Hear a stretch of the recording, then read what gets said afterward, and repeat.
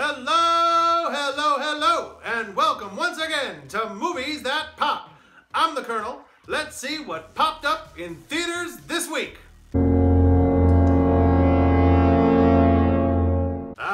Steven Spielberg, Tom Hanks, a wartime story. This is gonna be intense, right?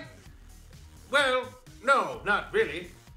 Bridge of Spies is a solid entertainment, a compelling drama, and there's nothing really, wrong with it. On the contrary, everything with this movie is done perfectly. So why am I not raving about it? I don't know. Maybe it's a me problem. But riding high on the wave of the recent slate of releases like The Martian, Steve Jobs, Crimson Peak, even Everest and The Walk, they're flashy spectacles with dynamic stories of life and death, or they're rife with clever, inspirational dialogue that gives you insight into human nature, or awe-inspiring visual thrills. And the best movies this fall have more than one of those qualities. So here comes Bridge of Spies, and it's a well-made, well-written, well-acted movie. I watched it, I enjoyed it, and I never need to see it or think about it again. No, not even at Oscar time. It's an odd situation to be in. I always want to recommend the best ways for you to spend your film-going dollar. But I can't just review a film by comparing it to what else is available in the marketplace. That's not fair. Also, it's a little dangerous to review this film by comparing it to the filmmaker's previous work. I mean, the filmmaker here is Spielberg. The man made E.T., all right? He made Raiders. Or perhaps closer to this genre, he made Munich and Schindler's List. He made Amistad and Lincoln. Talk about stacking the deck against you. So how about we make a deal? I don't make any comparisons in this review. It'll be difficult to resist, but I'll try for you.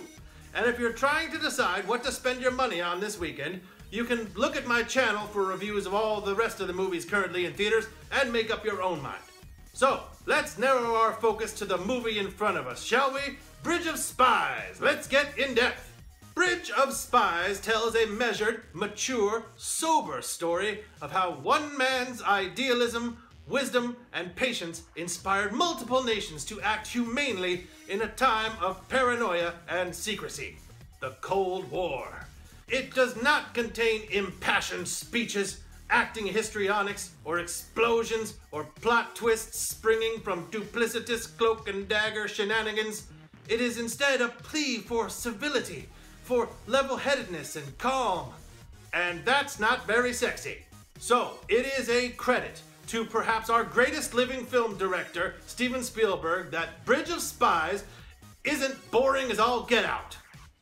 Tom Hanks plays James Donovan, an insurance lawyer tasked by the US government with the thankless job of providing a defense for the recently captured Soviet spy Rudolph Abel, played with subtle dignity by Mark Rylance. While Donovan takes the job reluctantly, he does believe in the cause, that everyone deserves a proper defense, even as he gets slandered and his family harassed for the trouble. Later, when an American spy is captured by the Russians, Donovan is asked to negotiate a prisoner swap between Russia and the US. Matters get more complicated when an American student is captured by the East Germans, and somehow negotiations for the release of this innocent teenager get wrapped up in the negotiations between two superpowers for the exchange of spies who were actively engaging in espionage. Are you confused yet? Well, fear not, because the whole affair is made very simple by Spielberg, and the script by Oscar winners the Coen brothers. In fact, it's almost too simple. The trailer might have you believe that all of these events are handled simultaneously in one big dramatic package, but really it's a series of vignettes almost. A theme is introduced, a point is made, and the story moves on.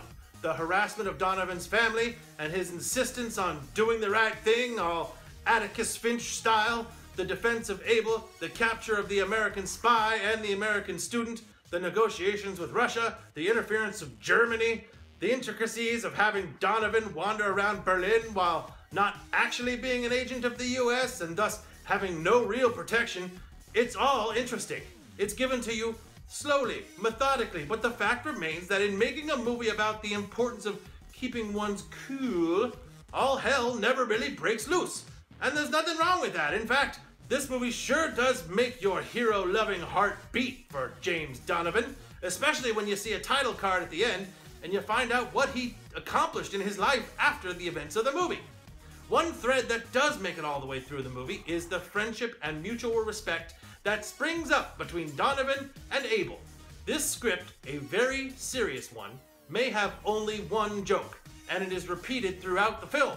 James Donovan repeatedly asks the very stoic, reserved Abel why he's not worried at this or that, and Abel always has the same reply. Do you never worry? Would it help? It's simple and it's poignant. Would it help? And that, I think, is the message of the movie. It's why the joke recurs throughout the whole film. Worrying never helps. Panic never helps. Paranoia can destroy nations. And this film is all about the importance of keeping your calm, being steadfast in your resolve, and always being true to your values. A year from now, you'll find this on cable or something, and you'll watch it all the way through, and then you'll say to yourself at the end, "Oh yeah, Spielberg directed this, I remember now." It doesn't feel very Spielberg. Heck, John Williams didn't even score the film. I know! John Williams, who has scored all but one of Spielberg's movies since Jaws. Yes, he even did The Terminal.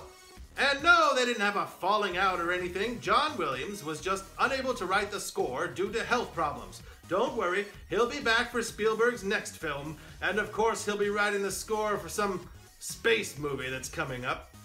Anyway, there I go, reneging on my promise not to compare Bridge of Spies to Spielberg's past masterpieces. Sue me.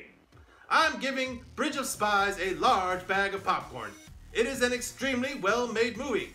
Now, it's a tough sell to anybody under 40, but if you find yourself at the theater and you've seen everything else, or like I said, if you're watching HBO next year on a Sunday afternoon, you will enjoy this movie. And you'll wonder why you never heard of it before. That does it for this edition of Movies That Pop. Please click the thumbs up below to indicate your approval. Leave any comments for me below this video and click subscribe so you'll never miss a review. In the meantime, thanks for watching, and if you're one of those people who keeps hearing me ask you to subscribe and you want to reply to me, "Hey, would it help?" The answer is yes. Yes, it would. So, click subscribe. In the meantime, thanks for watching. I'm the Colonel. Bye!